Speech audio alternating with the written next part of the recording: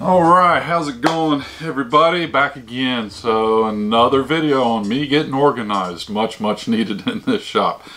This time around I'm going to do some drill storage and some simple, drill bits and driver bits storage, etc. Just like before, which by the way, if you haven't caught the videos, just completed this one on a sanding station and my router and router bit storage, so be sure to check those out. So just like this one, I mainly used 3/4 inch plywood, so that's what I'm going to do on this one here. So let's head over to the table saw and get started.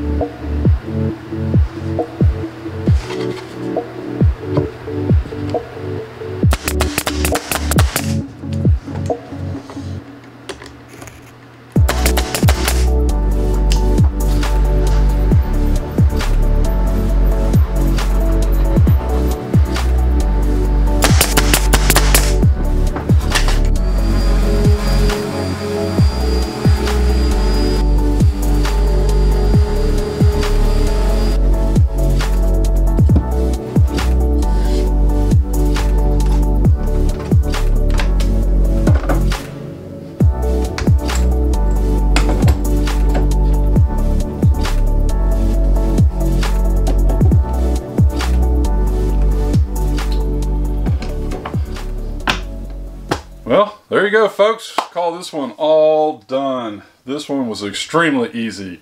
As opposed to these two, this one took me 3 days, not entirely my fault. This one I think about 2 days, just a busy schedule. This one I was actually able to knock out in one night, I'd say roughly 2 hours. And of course that involves filming. So anybody not filming, probably cut that in half. So yeah, real easy project. And now all these drills, batteries, and other accessories are not all over my bench. My bench is gradually getting cleaner and cleaner, and I can't wait till I find storage for everything. What else do y'all think I should build next? But anyway, for those of y'all who made it to the end of the video, I greatly appreciate it. Why don't you go ahead and let me know, what's your favorite name brand of drills? Obviously I got these old DeWalt's. They served me well, and they're still going, but who knows, maybe they're getting a little old and just give me an excuse to find something else. I'm sure my wife will love hearing that. So anyway, thanks again, and we'll catch y'all in the next video. Thanks. Bye-bye.